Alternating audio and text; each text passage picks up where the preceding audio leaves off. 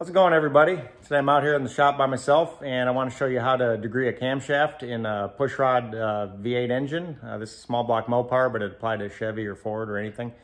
And not only how to do it the wrong way. I've made a mistake. I'm going to show you how I'm going to try to recover and see if that works, and try to give you a little bit of theory of why we're doing what we're doing.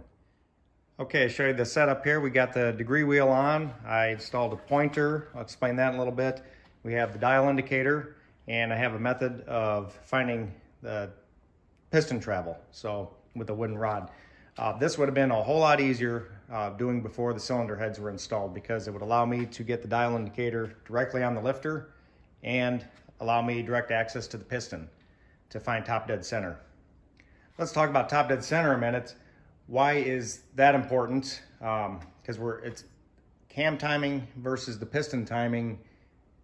It's all about eliminating the errors. So I could just go to my timing cover with the balancer and say that's 0 degrees, but you can have manufacturing tolerance in the balancer. So this could be off a few degrees. The cam timing mark could be off a few degrees. Also, you could have a crankshaft key error. Also, the crankshaft could have been ground with the key off by a few degrees. And the cam also could be ground a few degrees off. So all those errors, sometimes they'll cancel each other out, sometimes they'll add up, and could be the difference between a good running and a bad running engine. So the manufacturer of this camshaft has a recommended cam timing, and then you can alter it.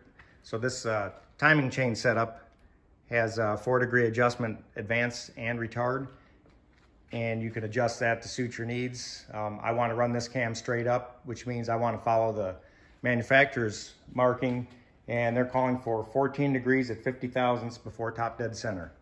So to know true top dead center is more valuable than trying to just guess.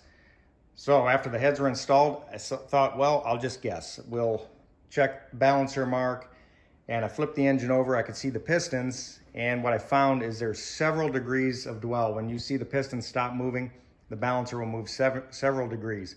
So that will add more error than I'm trying to eliminate. So I went ahead and installed a piston stop, used a rod and wedged it in there with a clamp. I put a pointer out of a piece of copper wire, and I rotated the crankshaft, and you could feel it when it hits, and then go the opposite way. Now the error that I'll have with the wooden dowel will cancel itself out when I go the other way around. So I marked down where I was when I hit the dowel. It was 10 degrees after top dead center, according to how I set my marker. Rotated the engine the opposite way, and it hit at 6 degrees. So you divide that by 2, and my 0 mark is at 2 degrees after top dead center. So then I can go back, and I'm gonna just move the pointer. After I move the crankshaft to 2 degrees, then I'll move the pointer to 0. So I'm gonna put the camera down and do this. Okay, so I moved the crankshaft to 2 degrees mark, and then readjusted the pointer to 0. So now that is top dead center. So now we'll go, and we've got a push rod. So ideally, I would have the dial indicator straight on the lifter, but I can't do that, so I installed the rocker arm. So now I'm gonna be fighting the valve spring, and I don't have a set of checker springs in to make it easy. You will get some error from the lifter collapsing on the new lifter. So I put a used lifter in because it's pumped up, and it will take a lot more pressure before it deflects. So I hope we don't have too much deflection. Solid lifter would be better to check with. And you got to get your dial indicator in the same plane as the push rod to get the most accurate measurement. And I'm gonna see if I can measure 50 thousandths lift, and then we'll see how many degrees on the cam we have.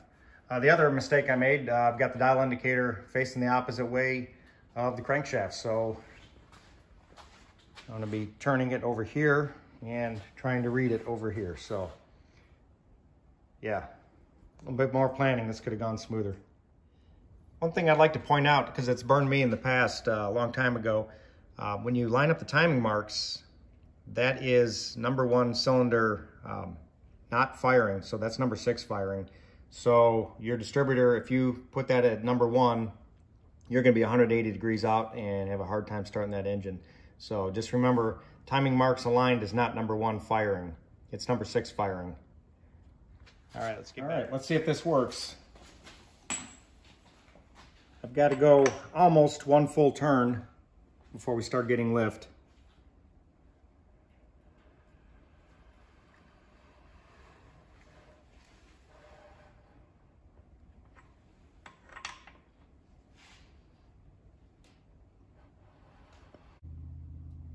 Okay, we're just starting to get some movement,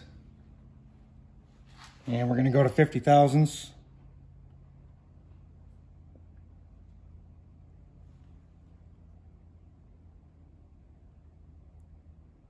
It's 50 thousandths lift.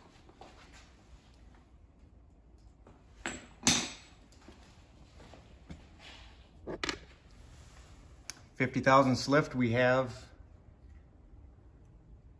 14 degrees before top dead center. Okay, so that's 14 degrees for top dead center. That's where the manufacturer says to set it. That's where I'm gonna leave it. And that's on the straight up position on this timing chain. So that tells me the timing gears and the timing chain and cam are ground pretty accurate.